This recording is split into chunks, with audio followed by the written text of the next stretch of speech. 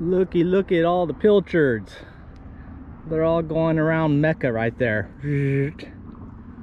Nice ones too. Well, that'll help our trip. Instead of paddling and make a mess, I'm just gonna walk up here, drop anchor, get up ahead of them, and just throw the net on them. Here are some small ones, but I want the little bit bigger.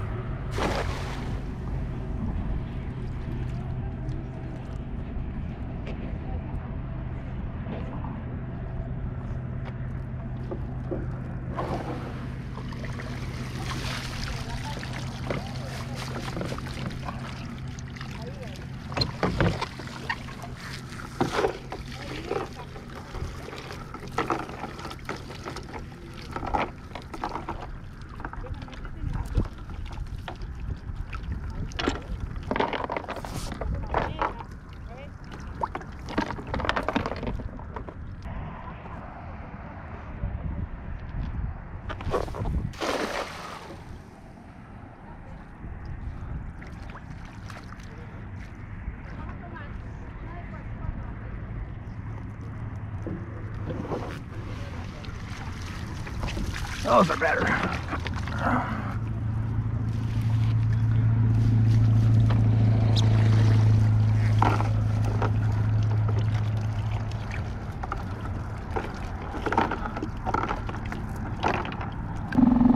The water's getting really thin, so I'm going to run down here since nobody's fishing the bridge on this side.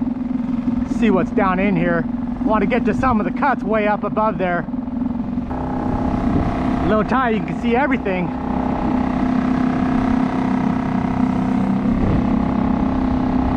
Alright, here's one of the channels, cuts that go through here. So I want to get up current of it. Alright, finally anchored up here. This is one of the cuts that's going through, surrounded by the flats. So it's about the only source of kind of deep water. Tide is still dropping. It's still ripping current there. So I'm just on this edge where it goes from the flats and then dumps into the channel. I've got all the glass minnows that I Christmas treed, got stuck in the net. I'll start shaking those out. I've got some pilchards in here that I could start throwing out as well, just to start chumming things up and then see what shows up. I've got a weighted circle hook because of the amount of current here.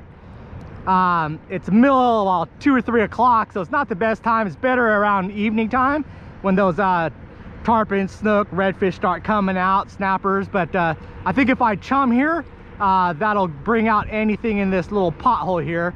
Although I did run up and down this thing about 3 times trying to get the anchor set, but we'll see. I see some big tails right there. Yeah, that's a tarpon there. I think we're gonna be good. But I'm gonna get rid of these. Oh, no. Oh God, no. That's very important to my life. Oh God. Dang it. All right, I'm going after that thing. Man, I am rusty. This is my fishing zone and I've motored up it about 5 times already. But I think we're settled now. I got my bucket back. So let me start doing a little bit of chumming, give them some time to settle down. God, I just ruined this spot. But let's see what we can do. See something in there. I don't know if that's a kudo or a tarpon. That's a kudo. So they're getting that scent already. I'm just shaking out these glass minnows. Both because I need it clean anyways, and 2 to kind of bring everything in that slot out to me.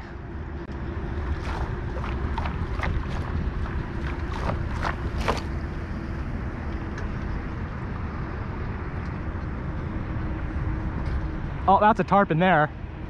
Yep, that's a tarpon. Get him happy and used to all the stuff going on. Ah, these Christmas treed ones suck. But it's okay, I'll give him time to get used to me and all the free hors d'oeuvres coming his way. So the only way to get these out of the net pinch their heads off and then they'll fall through the net on the other side. Just a pain. I should have waited until I was sure I just got pockets of big pilchards. Oh, look at all of them. There's at least 4 of them. See if they'll go after the silver there.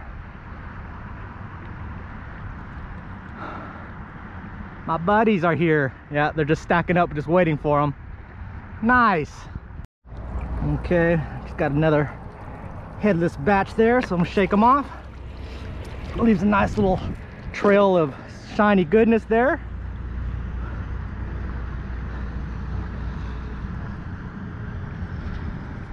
Oh, there they are right there. Hello.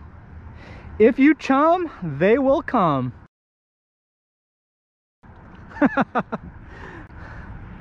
They're all, yay! Everything is great today. All right, got a live pilchard here. Weighted circle hook. Well, it's going to be a dead pilchard. Can't get the hook through. This should be pretty quick and easy. Oh, no, he's going to eat it right there. Look at it smelling it. Look at it, it's swimming. You guys gonna be that picky? Oh, no, he ate it. All right. This reel is all jacked up. They're being all sensitive about their bites.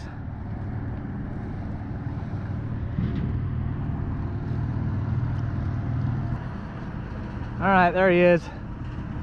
Just swimming in the current.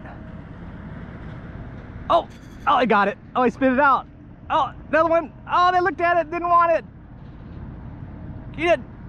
Look at him, he's just like, if I analyze every scale, I could tell if this is a good one or not. I don't think it's real. Mr. Smart Guy. That's a perfectly live, oh, ate it, there he goes. He's got it. He doesn't know he's really hooked, he's just irritated. There he goes. That might just ruin our fun. Whoa!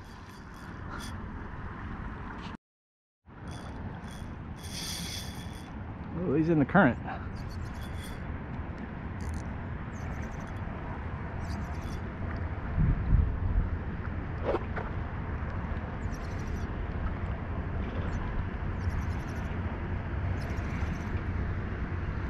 Ease him along.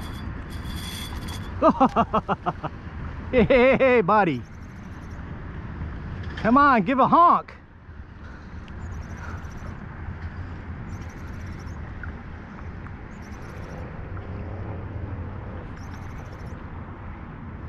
Come on. Duck, duck, goose. Water's dropping. Got grass on them. You don't like that grass.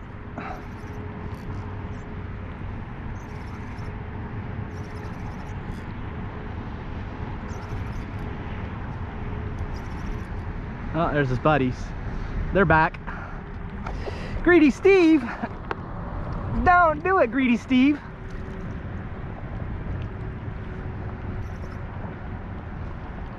I'd put the fly out if I had a fly on there. Get that weed off. There it goes.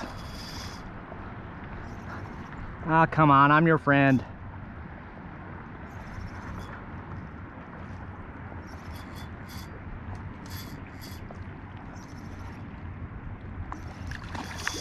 Not my fault. Oh, nice jump. Now he's tired. We've got a little bit of rainbow color to his belly. All right, you done?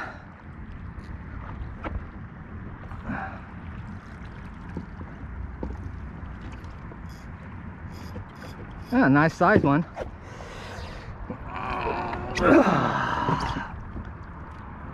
Weighted circle hook. That's what we like to see.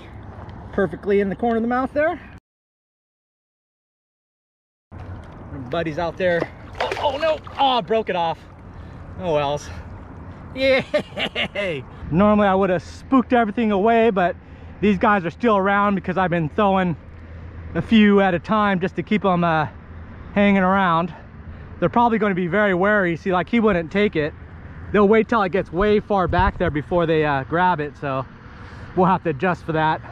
All right, let's throw a few more chunkers out there, keep them occupied. Let's see if we can find a nice one here to be our friend, our volunteer. This one's still alive, nice chunk size.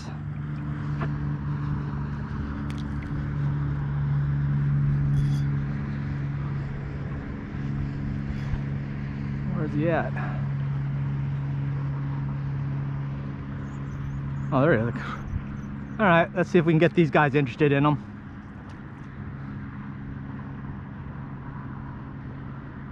Ooh, he like ran. Yeah, they're kind of wary. He saw that bait and he said, I am out of here. Coming back for it?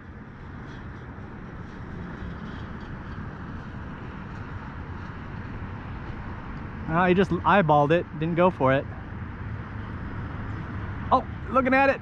Oh, he's bumped in it. He's a smart guy. Oh, he touched it. Oh, he ate it. I think he ate it. Not so smart.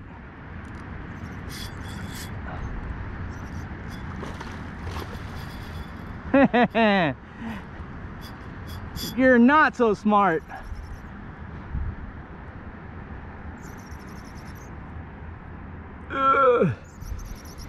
Jump, jump, jump. Jump, jump, jump. Jump, jump, jump. Jump. There he goes. Get my money's worth. All right, I'm done with you. He's still green though.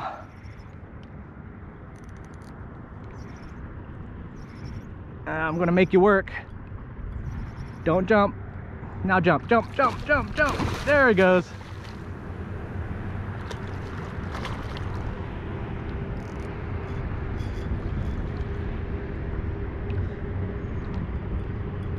Oh, oh. I think, where do I have him hooked at? Oh, right at the top of the mouth. Perfect. Perfect. Whoa, whoa. Oh, no, no, no, no, no, no. Oh, golly. Get out. And broke that one too. But he left me a prize. Oh, I see two of them. There you go. I am. Does it match?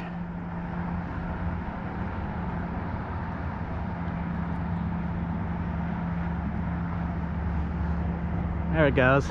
Ooh, it does. See-through. So that ring there is what you basically see there. That's the front. Nice. I saw another one. Oh, there's a couple of them. Cool. Got some scales. All right, got some good tarpon footage, so I think we're good there. I stopped feeding those tarpon, they took off. I think they're skedaddling because the water's getting really low. We have a negative 0.3 tide today, so it's got to be some sort of full moon alignment. 0-0 is still 3 or 4 inches of land sticking above, so it's going to get really isolated today. There's gonna be hardly any water anywhere around here, so I got to be careful about that. I was going to make the run to the outside, but now that I caught those tarpon in here, I don't feel like it so much. I think I'm just going to hang around here. I might go to the other side, the Atlantic side, and just dilly bop around there a bit. Maybe see if some bonefish permits show up or something like that. But yeah, good to go. Still got a little bit of pilchards left, so we could always use those as well. So let's go check it out. And there goes my damn permit right there. Come back. Ooh, I got the bucktail. I was dropping anchor, I didn't even notice him.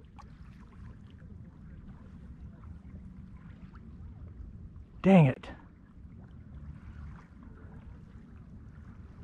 Alright. Keep an eye out for those guys. I got the All About the Bait, my custom bucktail jig. And then I think I'll rig up one of the Esky shrimp as well. Ah, dang it. Alright, I'm here on the Atlantic size. I'm all set up in this kind of sand patch out here. While I was anchoring, I scared off a permit that took out that way, so I know those are around. Water's still going out and dropping, and then eventually it'll slow down and reverse, so this will still be the best spot on either section. So what I'm going to do is I've got the Esky shrimp on one there with the 1/8 ounce fish head jig head, and then I've got my bucktail jig there, the custom made one I made.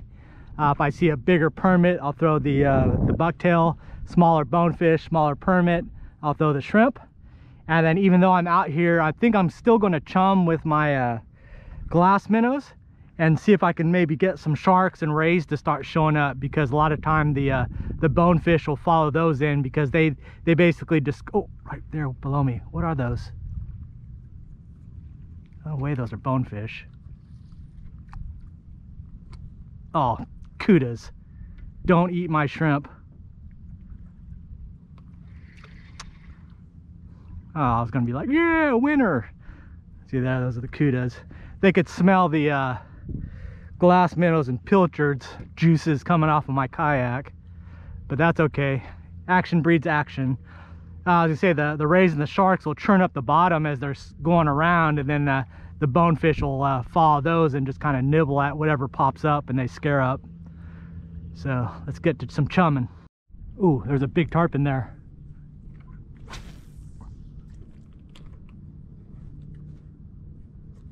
Oh. Oh, oh, oh, oh. Oh, he got it. Oh, I broke it. Son of a... Golly, that's my big tarpon on my bucktail. God, what happened there? Well, that's a big problem there. Got wrapped around my reel. Oh, it must have locked it up. Oh, golly. You gotta be joking me.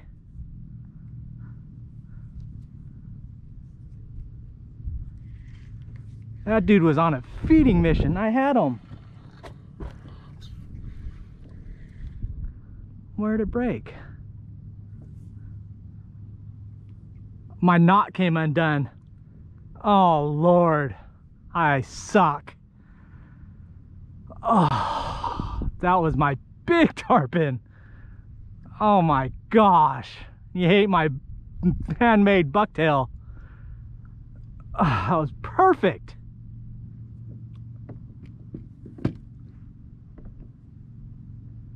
That loser. Oh man, that was heartbreaking. Catching the big tarpon on the flats in the middle of July. Nobody's fly fishing for them, and those guys gave up last month on it because the main migration's gone, but they'll still come through here, especially since I'm right on the edge of the 7-mile bridge. This is kind of a migration area to get through the channel, to get to the Gulf through this channel. So they're still here, but you just got to make sure you learn how to tie a knot and how to reel. Oh, look at that, it's still messed up. What the heck? How did... Oh golly, what is that? I better cast it.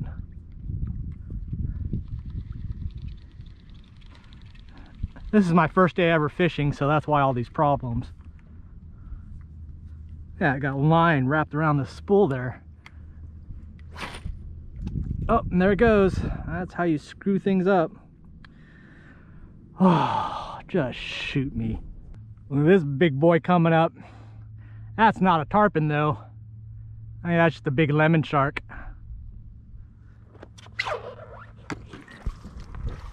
Let's see if I can keep him around here.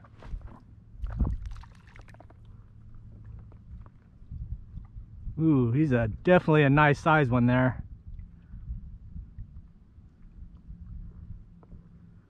Oh,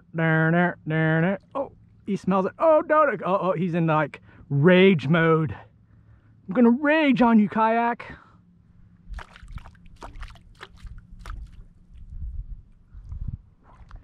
No fish. I wanted to see if anything was swimming with him. Apparently not, because he's in a rage mode. That was a permit swim. Swam right across there. I didn't even see him till he was over there.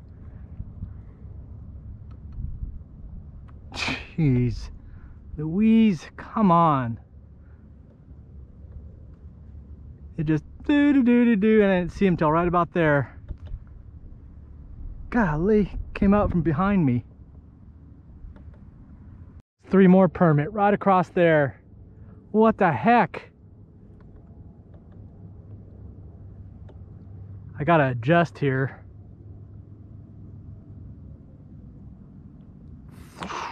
Grr. There's a shark right there. So they're coming up the channel, following that edge there. I think there's 3 or 4 permit right there.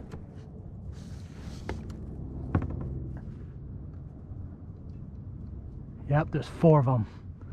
I don't think I could reach that far.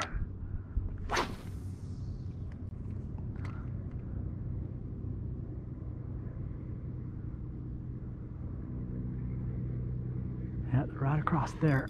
Oh. If I can head them off. Oh, see, right, they went right over that hump there.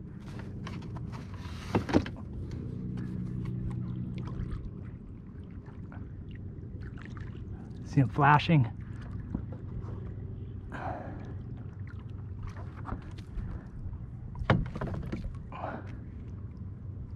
Look at him rolling there. Oh, where'd he go? Oh, he's looking right at me. Oh, looking at it. Oh, that spooked them. They saw me. Right when I was leaving.